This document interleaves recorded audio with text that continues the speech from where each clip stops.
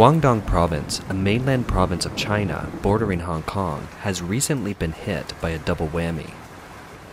Heavy rains have swept through several cities, causing flooding in numerous areas, and people are taking emergency nucleic acid tests in the pouring rain due to a sudden surge of COVID-19 cases on May 31, with 18 new local cases reported.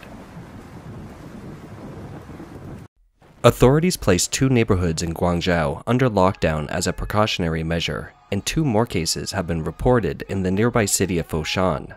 On June 2, Shenzhen, the nearest city to Hong Kong, also saw some areas go into lockdown. Guangzhou is the capital city of Guangdong Province with a population of 15.3 million people. On May 31, Chinese netizens broke the news to overseas Chinese media that internal sources from the Guangzhou medical system revealed that the number of cases in Guangdong Province is now growing by more than 200 per day. Starting at 10 p.m. on May 30, people leaving through Guangzhou Airport, railway, highway terminal, and other stations must hold a green health code and a certificate of a negative nucleic acid test that had been taken within 72 hours.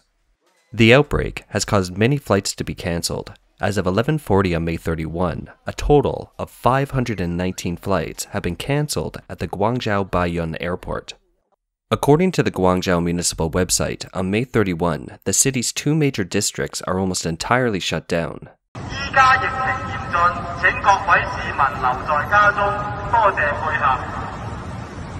Other communities in the city have started limiting the capacity to 75% for enclosed public entertainment and cultural venues and indoor tourist attractions. Outside of the 38 outbreak districts that are under containment, the city now requires health codes to be shown when taking public transportation, entering restaurants, entertainment venues, indoor cultural and sports venues, various markets, shopping malls, etc.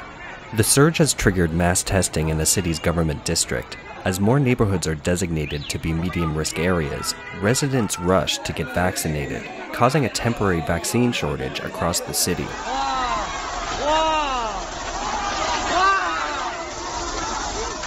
Videos on social media show people lining up to get vaccinated, with some poorly behaved individuals fighting and breaking through an iron gate to get ahead at a vaccination site. At one point, testing reagents ran out at some of the sites, angering residents who criticized the authorities for the chaos and poor planning. A resident said, "I am not afraid of not being tested, but am afraid of the mass infection caused by gathering for the mass testing." The local authorities reported all locally transmitted cases across 2 districts in Guangzhou City are infected with the more deadly Indian variant. In Liwan District, the first local case was a 75-year-old woman surnamed Guo. Other cases in the 2 districts all came into contact with Guo. According to the official announcement, the breakout is related to a dim sum restaurant in Liwan District where Guo and some of the patients dined on the same morning.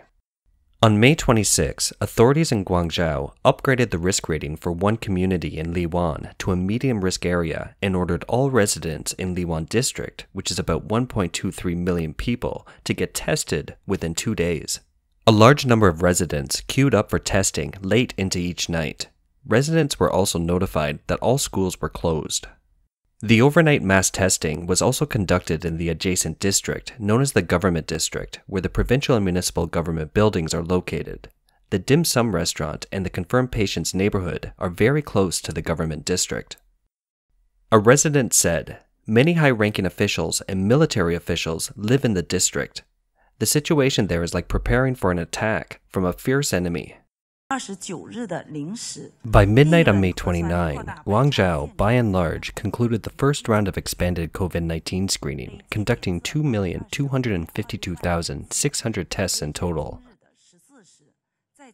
As of today, 20 people were found to have been infected, including 19 asymptomatic carriers and 1 confirmed case. 12 of them are among those who stayed in quarantine because of close contacts. An investigation showed that another 8 people overlapped with the previous positive cases in their activities, such as dining out together. Starting from May 21, the infected have shown a high similarity with the highly contagious COVID-19 variant first detected in India, according to their genome sequences. Some netizens suspect the officials are covering up the truth. One asked, how come an elderly woman who stayed in Guangzhou was suddenly infected with the Indian variant? Another questioned, are there unreported chains of infection in Guangzhou? China's official notification did not disclose critical details such as the source and the chain of the infection. Chinese state media reported that some vaccine sites had already stopped walk-in vaccinations, offering only appointments due to the vaccine shortage. More than 10 million people have been vaccinated in Guangzhou, but the outbreak continues. Residents are doubting the vaccine's effectiveness. Netizens have asked, how come everyone has been tested after so many have been vaccinated?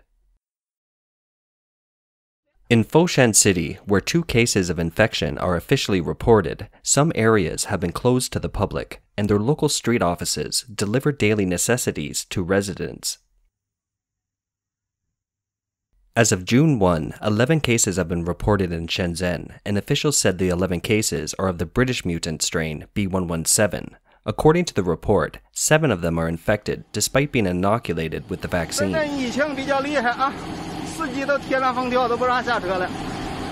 On June 1, Shenzhen Airport issued a notice that starting from midnight on June 2, passengers holding Guangzhou and Foshan ID cards who plan to fly out of Shenzhen Airport are required to produce a green health code and provide a negative nucleic acid test within 72 hours. Several of Shenzhen's busiest retail streets are also shut down, including a large wholesale goods market. Dongguan, a city located between Guangzhou and Shenzhen, has also been affected. Also in May, East China's Anhui Province and Northeast China's Liaoning Province recorded separate outbreaks of COVID-19 cases. The Chinese official media, Xinhua News Agency, reported on May 29 that more than 600 million people have been vaccinated with domestic vaccines. It is worth noting that the vaccinated population went from 500 million to 600 million in only 5 days. That is 100 million people vaccinated in just 5 days.